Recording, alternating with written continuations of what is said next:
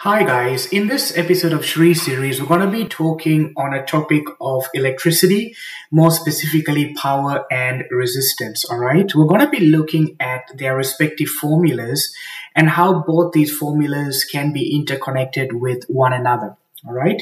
Now, if you looked at my previous videos, I talked about Ohm's law, and that involved resistance, voltage, and current. All right. So let's look at this formula. So we know resistance is voltage over current. Okay, where R is for resistance, V is for voltage, and I is current. Yep. Now, we also have another formula involving power, and that's power equals voltage times current. So it's very important to distinguish between the two. When you get your voltage and multiply it by your current, you get your power, and power is measured in watts. When you get your voltage and divide it by current, you get your resistance. All right. So with that in mind, how do we try to find the connection where we could involve power and resistance together? Yeah. Now, if you look at this formula more specifically, we know very well if we make V the subject to the formula, V becomes I times R. And if I make I the subject to the formula, that becomes V over R.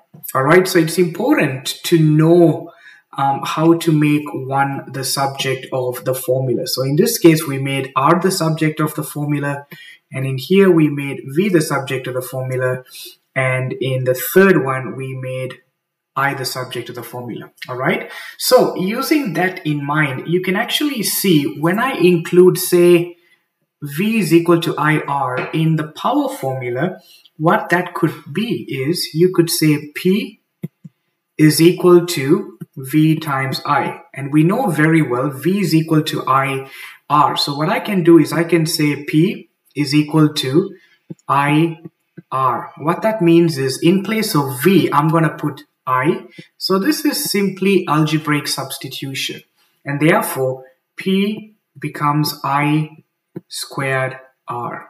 All right, so you might get a question, and why this is important is you could get a question where, say, you've been given your resistance and you've been given your current, and you're told to find your power. All right, so there is a connection between power, resistance, but in this case, we've put I here.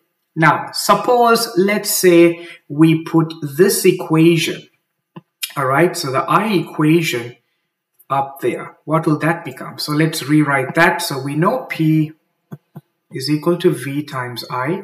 So in other words, in place of I, we're going to put V over R. So that's going to be P is equal to V, and then you're going to put V over R. And that now becomes P is equal to V squared over R. So you can see how we can use the connection between power and resistance.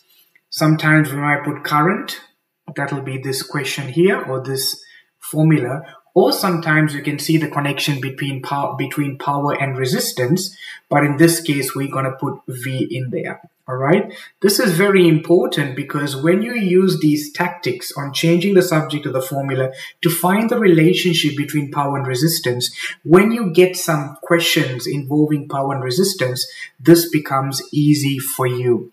All right, so I just wanted to show you how we can use power and resistance in this video using two basic formulas. The first one is P is equal to V times I, and R is equal to V over I, using changing the subject of a formula.